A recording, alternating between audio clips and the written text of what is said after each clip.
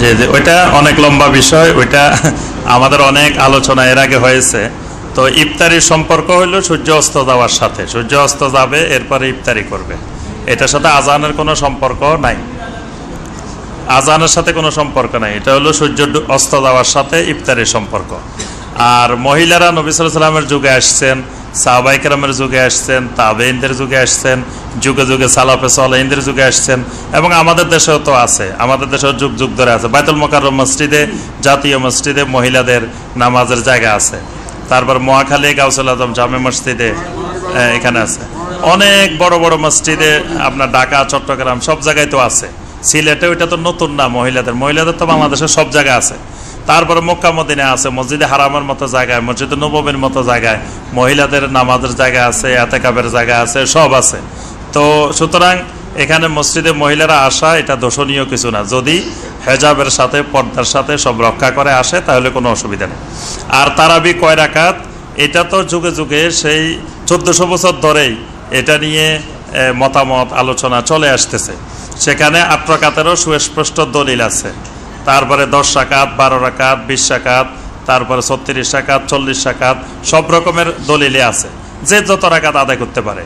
আমার কাছে ভালো লাগতেছে আমি 20 রাকাত পড়বো, আরেকজন 8 রাকাত পড়লে তো আমার বাধা নাই, আরেকজন 36 রাকাত পড়লে, আরেকজন আরেকটা আমল করলে সেটাতে আমার বাধা দেওয়ার অধিকার নাই।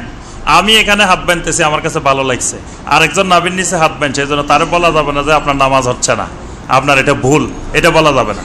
তার কাছে ওইটা ভালো লাগতেছে, উনি ওইভাবে পড়ুক, অসুবিধা না, নামাজ পড়া দরকার।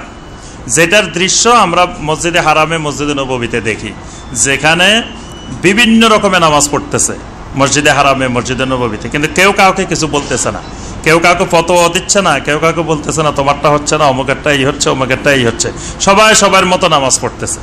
মূল কথা হলো নামাজ পড়া দরকার, কে কেমনে পড়তেছে ওইটা মুখ্য বিষয় না। তো এই জন্য আমাদেরকে সব মুসলিমকে ঐক্যবদ্ধ থাকতে হবে।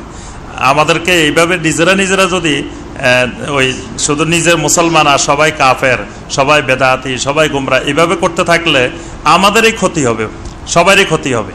এজন্য আমাদের যারা আলেম ওলামা আছেন তাদেরকে এই ব্যাপারে খুবই আপনার দায়িত্বশীল ভূমিকা রাখতে হবে, যে মুসলিম উম্মাকে বিভক্তি থেকে রক্ষা করে কিভাবে ঐক্য করা যায়, কিভাবে ফিতনা ফাসাদ সমাজ থেকে কমানো যায়। এবং একতলাফি মাসাইলগুলো তো আজকে নতুন বিষয় না, এগুলো তো হাজার হাজার বছর ধরে, শত শত বছর ধরে চলতেছে, এগুলো নিয়ে তো কখনো মারামারি হয় নাই। আর আহলে হাদিস যেটা বলতেছেন, আহলে হাদিস তো আজকের যুগে আসা নাই বাংলাদেশে, আহলে হাদিস তো যুগ যুগ ধরেই বাংলাদেশে আছে।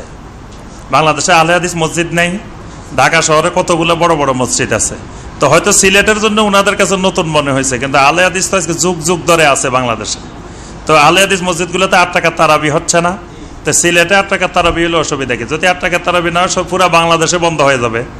আর হইলে বাংলাদেশের অনেক জায়গায় হইতেছে, ঢাকা হইতেছে, উত্তরবঙ্গে কত মসজিদে আপনার 8 টাকা তারাবি হইতেছে।